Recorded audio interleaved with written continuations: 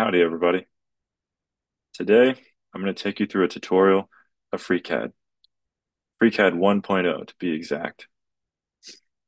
This will be the first in a series of videos designed to teach you how to make a Gridfinity system in FreeCAD. If you haven't heard of Gridfinity, pause the video right now and go to give it a watch. Zach Friedman designed a very, very cool organizational system, and you should definitely go watch his video, which I'll link in the description below, before you come back here for the tutorial.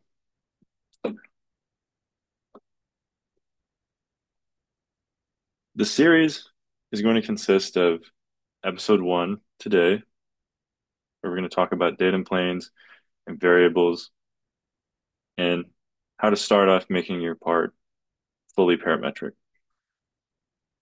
Then we'll move on to sketches and additive lofts and subtractive lofts in following videos. But today, we're going to start our part by creating a part.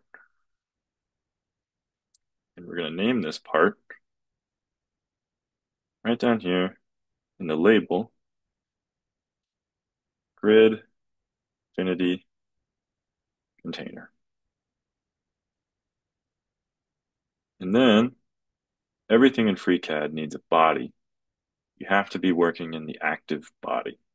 So we're going to create a body. And for now, I'm just going to leave the body named body.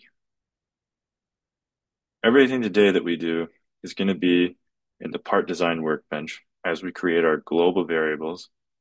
For those of you who know a little bit about programming, you know exactly what I mean when I say global variables. If you don't, it doesn't really matter for what we're going to do today. We're just going to create our global variables and our datum planes, all in the part design workbench.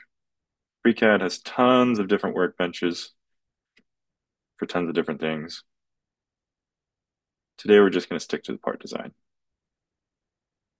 So now, to create our variables, we're going to create our variable set, and we're going to give our variable a name. Variable for now is going to be our X units. And like I said, that name probably doesn't make sense right now if you haven't watched Zach Friedman's video. I highly encourage you to go watch it. And then we're going to have to change our data type from length to an integer. For now, we're just going to make it 1 unit in the X plane. And for some reason, you can't name your variable set when you're creating it. You have to already create a variable, and then you can come back and edit your label. So I'm going to custom name this to be global variables. That'll make it a lot easier to understand when referencing these variables later. Now, I'm going to right click and add another property. And you might have guessed it, but I'm going to call it Y units.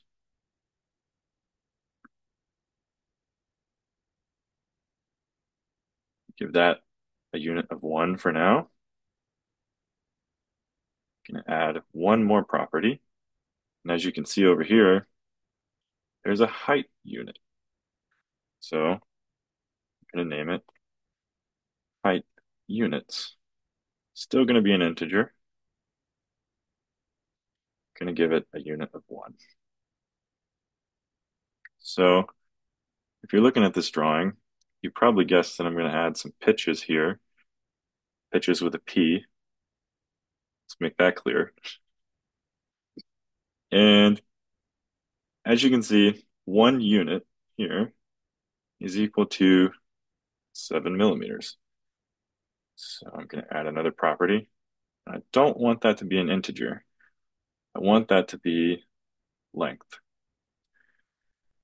I'm going to name it height pitch. Then I'm going to assign that a value 7 millimeters. Now, I need to add another property for the pitch of the system, which, as you can see down here, it's going to be 42 millimeters.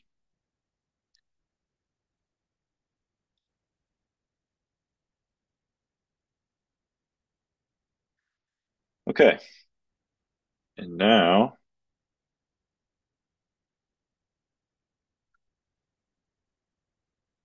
we're going to talk about our offsets. And as you can see from this drawing here, we have all of these little dimensions, and they're very important. And at first glance, you might think you don't have enough information to do this. Well, you do. So you have a 45-degree right triangle. And that means that this 2.15 here is the same as the 2.15 here. Same goes for this zero point 0.8 here. It's also going to be 0.8 there. So we're going to call these properties our profile offsets. Our first one is going to be profile offset 1. And for my naming convention, I'm going to go 1, 2, 3. So our first profile offset is going to be 0.8 millimeters. Add another property. Probably guessed it's going to be profile offset 2. That is actually not going to be 2.15 millimeters. Like I said, it's a little confusing, but it's actually going to go from 0.8, and then from 0.8, you're going to go up 1.8. So it's going to be 1.8 millimeters. Now we can add our third profile offset. And now we add 2.15 millimeters.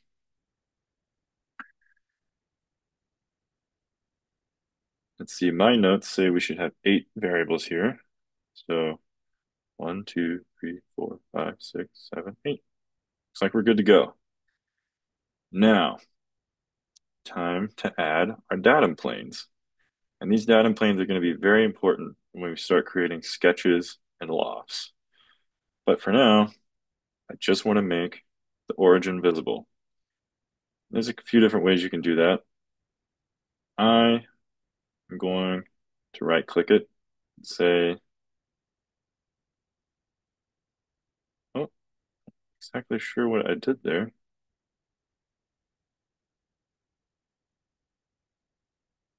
Huh. Good news is in FreeCAD, you can just start over if you need to. So there we go.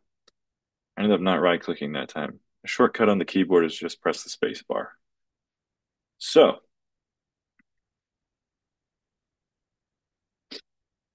a good thing to note is that if you're a beginner, uh, you can sort of cheat the system a little bit.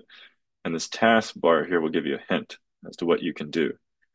So for now, I'm going to select the XY plane of this body, specifically coordinate system, not the part, but the body. Because remember, I said everything has to be done within a body.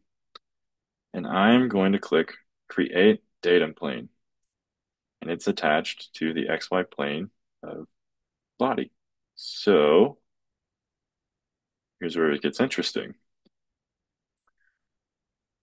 I want to offset this. Remember how I talked about my, what are they, profile offsets. I want to offset this in the Z-axis. So I'm going to select this. Another little keyboard shortcut is press the equal sign, and that'll pull up what's called your expression editor. And here, we're going to reference global variables. I should note that you can either reference our global variables this way, and this way being these two little symbols there tell us that we're referencing the name of the var set object, which is still there.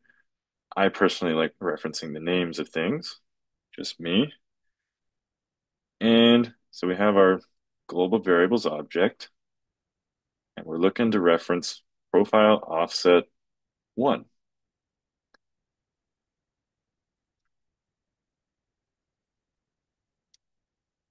just reorient that.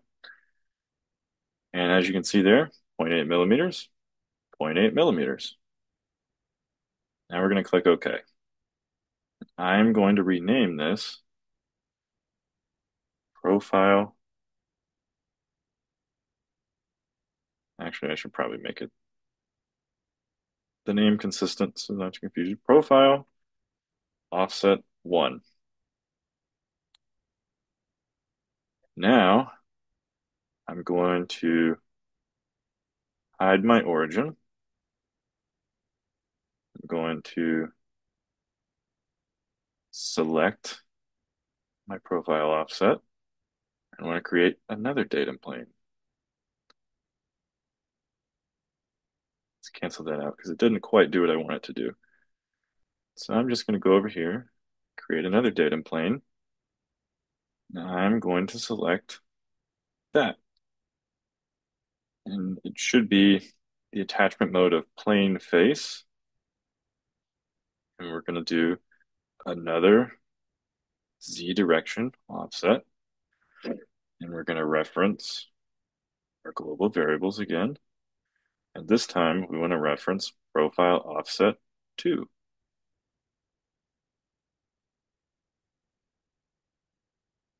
And I'm going to click OK. And I didn't see profile offset 3 come up as an option before, so I'm going to double check down here in our variables. I must have gotten rid of that accidentally. So just going to add the property back in again.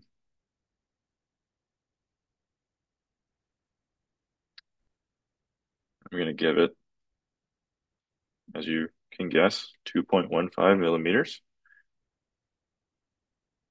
Just save it to be safe. Now I'm going to go back and rename this to profile offset 2. And I'm going to create one more datum plane up here. And I'm going to select profile offset 2. Shows up fine there. See, here's an example of where we're referencing the object itself and not the name of the object. If you remember, the object itself that's named profile offset 2 is actually datum plane 001. Might get a little confusing. Don't worry about all that for now. That'll get into weird object-oriented programming and data types, which makes a lot of sense if you're familiar with programming, as FreeCAD is built on Python. So I'm going to go back to our Z axis offset again. I'm going to reference our global variables. And I'm going to reference profile offset 3. And look, there's our third datum plane right there. So there you have it. There's our first profile offset, our second profile offset, and our third profile offset. And I'm going to change the name of this again to profile offset 3, as I'm sure you've guessed. And just for clarity, I'm going to show the axis again. And I'm going to go to our front view. And as you can see, we have our base plane, the XY plane, that you can kind of see changing highlighted there.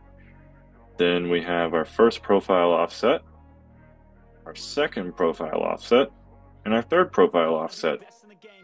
And in the coming videos, I'm going to teach you how to do the sketches in the additive loft to make it look exactly like this profile right here. But that's all for now, and I hope you have a great day.